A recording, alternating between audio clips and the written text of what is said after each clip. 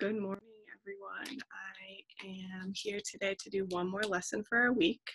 Happy Friday. I know that I am so excited for the weekend, even though I've been home.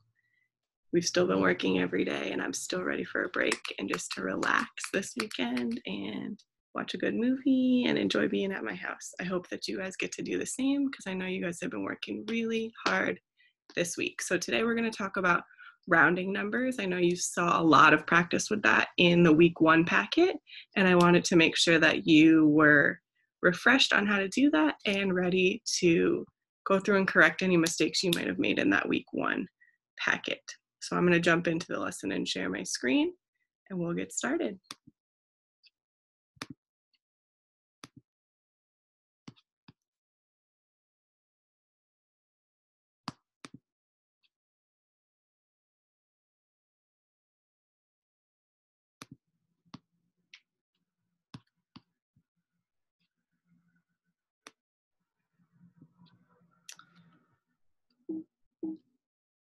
All right, so we have a spiral review to work on this morning. Just to get you guys warmed up, there are 3 problems that I want everybody to work on. Again, take some time on your scratch paper, make it neat and organized just like you would at school. Think about what part paper should look like. Pause the video here and take as much time as you need to answer these 3 spiral review questions, and then I'll share out the answers and you can check your work once you're done, but stay paused until you have all 3 done correctly.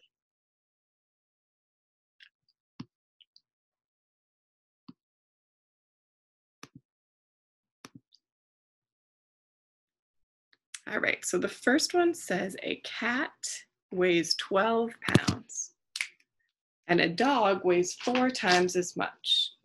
How much does the dog weigh? Write an equation. So here I have drawn out a tape diagram to help me. I said the cat weighed 12 pounds and the dog weighed 4 times as much as the cat. So I made that same box 4 times. I saw that this dog box represents 12 times 4. And when I solved it, I knew that 12 times 4 is 48. So I would say that the dog weighs 48 pounds.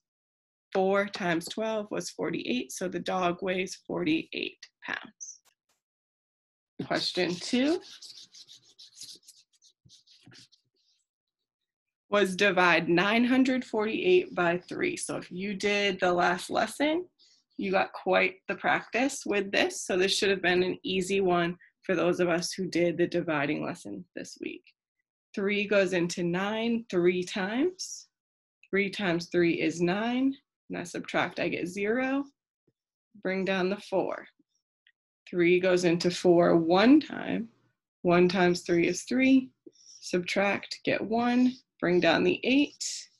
And 3 goes into 18, 6 times. 3 times 6 is 18. And I have 0 left over, so there is no remainder. Again, I can check my work by taking my quotient of 316 and multiplying it by 3. 6 times 3 is 18, carry the 1. 3 times 1 is 3, plus 1 is 4, and 3 times 3 is 9. I know I'm correct because I got my starting number as my answer in my check. So give yourself a check on your paper if you had 316 as your answer for number 2. And our third one is a little refresher of what we were working on right before we left school. I have Mario eats 2/3 cup of cereal each day. How many cups will he eat in 12 days?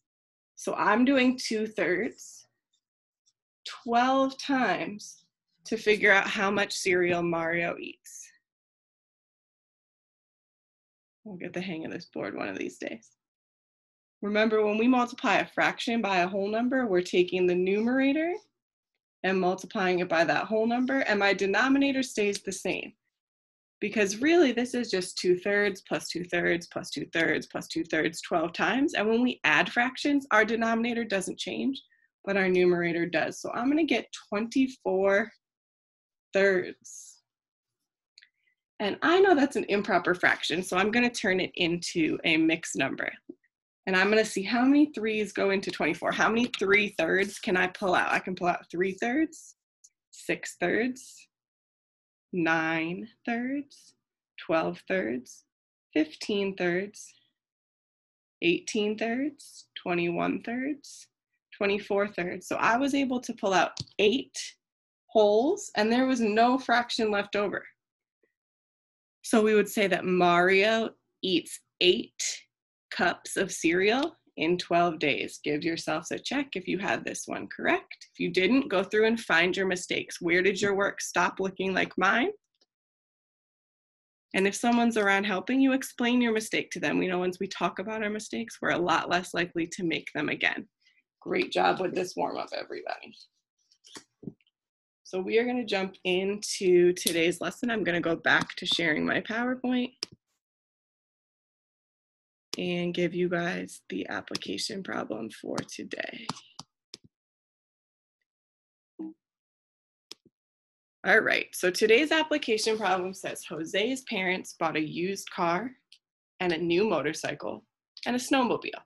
The car cost $8,999. The motorcycle cost $9,690.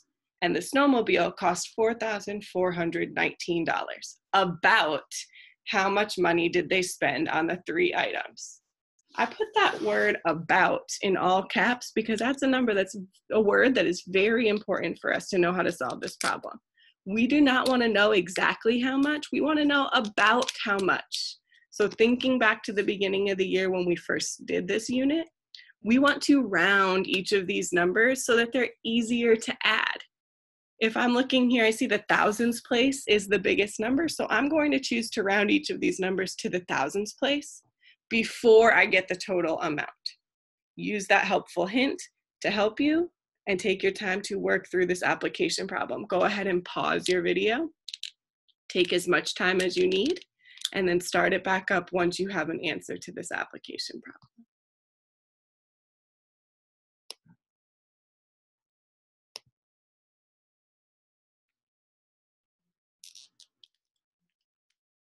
All right, so we are going to jump into about how much money Jose's parents spent on these 3 items. So if I'm looking at his motorcycle, it says they spent, we'll do the car first. On the car, they spent $8,999. We have all these places with numbers in them that's going to make this harder to add. And since we just need an estimate, or they're asking about how much, I'm going to round, and I'm going to round to the thousands place. So I'm going to use my vertical number line to help me. Right now, I have 8 thousands. If I bump that underlined number up one more, I would have 9,000. And then I need to think, what's in the middle? What's the midpoint of 8,000 and 9,000? These are my 2 endpoints, and I need to find the midpoint. 8,500 is in the middle. And we are more than 8,500 with 8,999. So that tells me we round up to say the squiggly line means approximately. The car cost approximately $9,000, or about $9,000.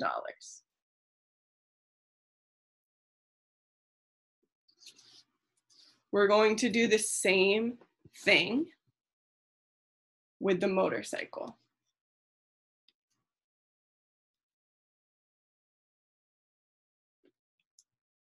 The motorcycle, they said, cost $9,690. And again, we want to just round so that it's a number that's easier to add with. So we're going to do the same thing. I'm going to underline that thousands place because that's the place I'm going to round to. They didn't tell me, but I know if I round to the biggest place, I'll have the most zeros in my answer, and that means it'll be the easiest numbers to add up. So right now I have 9,000. If I were to bump that underline up, I'd have a 10,000. And then I think, what's in the middle? We know our midpoints always have that magic number 5 because 5 is in the middle of 0 and 10. So we have 9,500. And then I have to think, where would 9,690 go on the number line? It would go a little bit above 9,500. So again, I'm above the midpoint, so I round to my upper endpoint, and I would say that the motorcycle cost them about $10,000. And we have one item left to round the price for, and that is the snowmobile. And the snowmobile, they said, cost $4,419. So I'm going to underline my thousands place because that's the place I'm adding to.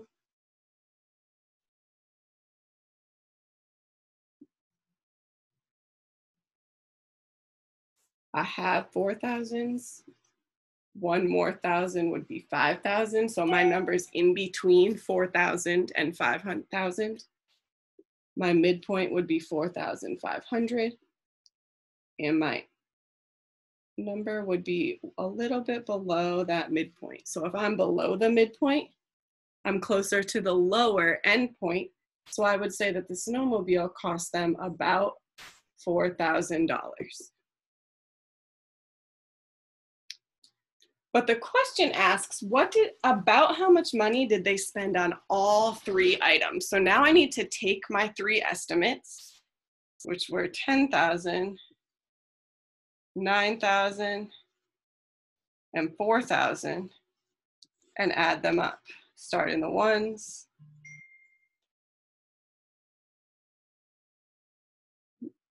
4 plus 9 is 13.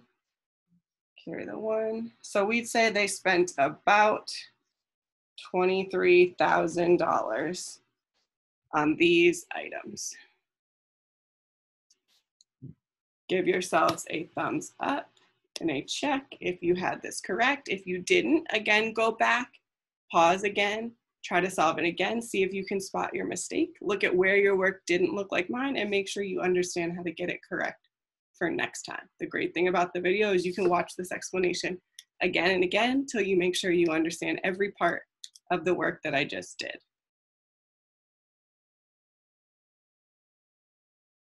We are going to go back to the PowerPoint.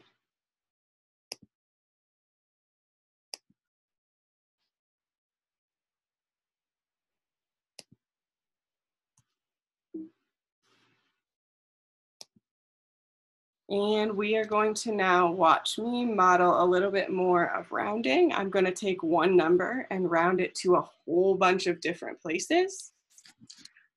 Remember to use a number line to support your rounding, and watch and think about the work I'm doing because you're going to get a chance to practice on your own.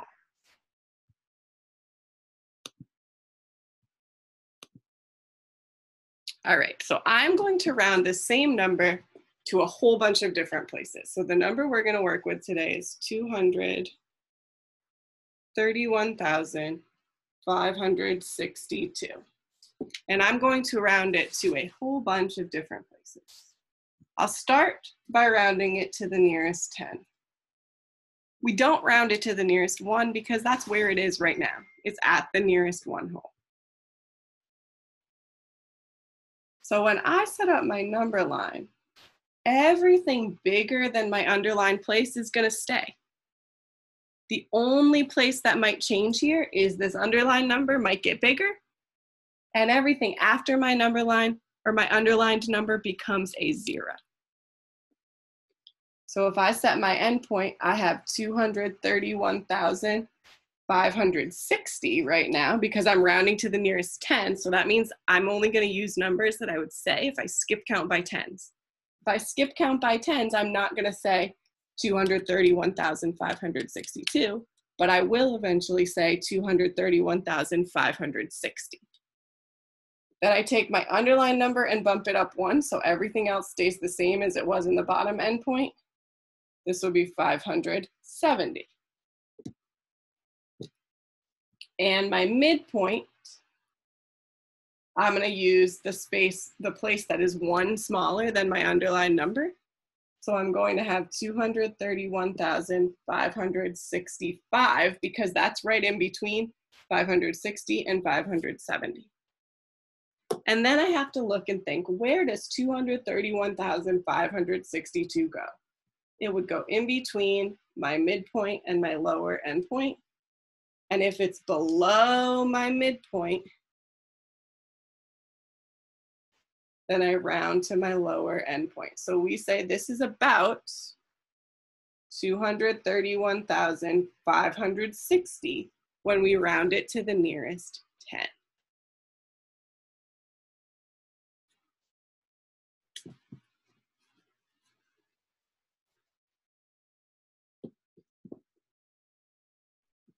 Shout out to Noah, who just sent me, as we're recording this, his exit ticket for the last lesson. I know lots of you have been working hard. Keep it up. All right, we're gonna now round to the same number to another place. This time I wanna round it to the nearest 100. So again, everything that was bigger than my underlying number is gonna stay when I choose my endpoints. I'm still gonna have 231,000, but I have 231,500. Again, if I'm rounding to the nearest 100, I have to choose numbers I would say when I skip count by 100. 100 more than that is 231,600. And then what's in the middle of 231,500 and 231,600? It's 231,550. For me, when I'm choosing the midpoint, it helps me to just look at the part that I need. So I can just see what's in the middle of 500 and 600 and know that that's going to go with the 231,000.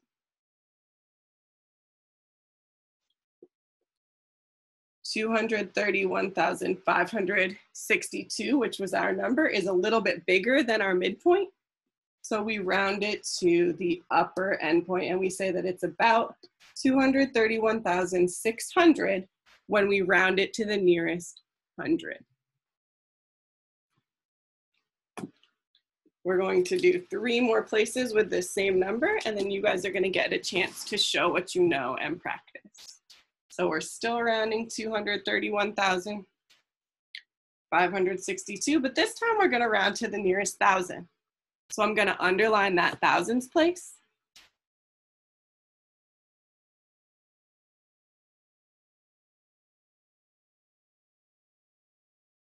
And I'm going to set up my number line.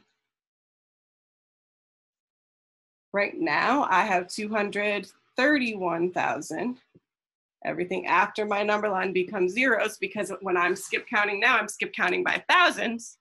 So I won't say anything in the hundreds, tens, or ones places. One more thousand is 232,000. And my midpoint would be 231,500. That magic 5 in our midpoint always goes in the place that's right next to our endpoint, or to our underlined space, sorry, to our underlined point.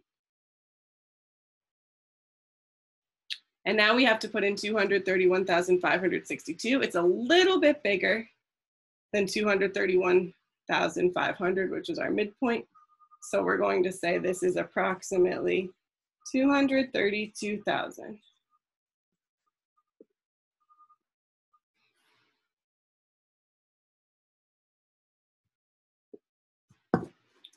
Two more places to round to before you get to practice. We will round to the nearest 10,000 this time. So we can do the same number to lots of different places. Right now, I have 230,000. I'm skip counting by 10,000s, and I will say 230,000 when I do that. One more would be 240,000. And my midpoint would be 235,000 because that's in the middle of 230,000 and 240,000. 231,562 would go below because it's smaller than 235,000. So we say rounding to the nearest 10,000, we would get 230,000. Sorry, I'm going to get used to this board and how it needs to go on the screen, I promise. And our last one, we can round to the nearest 100,000.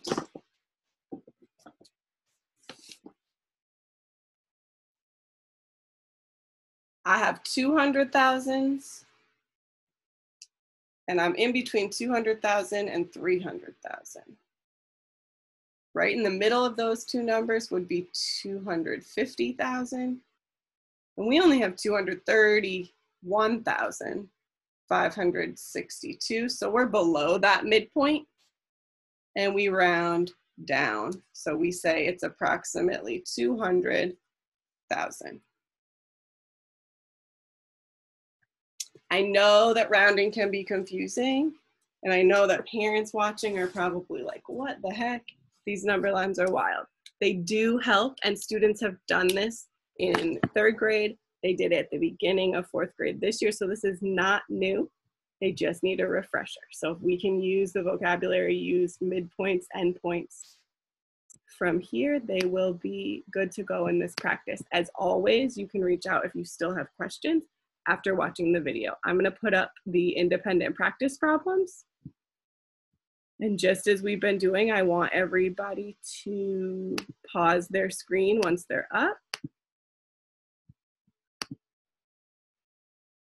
And take a second to work through these 5.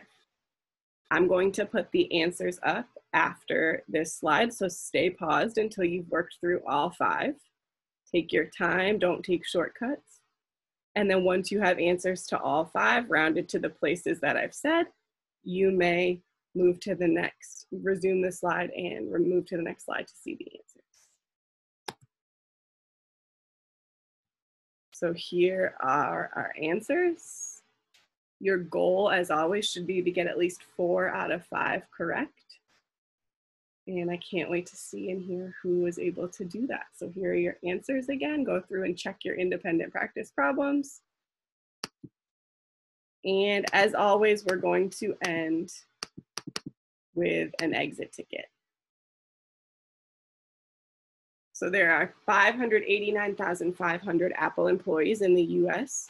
Round that number to the following places. So in number 1, you're going to round that number to the nearest 100,000. And in number 2, you're going to round it to the nearest 1,000. In order to score level 5 on this, I need to see neat, organized work. I need to see number lines. And I need to know that you're taking your time and following the steps from the video. So can't wait to see your work. Remember to text me a picture. Happy Friday. Again, these videos are meant to be worked on at your own pace. I know we all have a lot going on. I know we have a lot of people in our houses that we need to share the technology with. So this does not have a due date necessarily, but throughout this weekend and next week, if you get a chance to work on it, please send me your exit ticket answers. I can't wait to see them. Stay safe, guys. Miss you. Bye.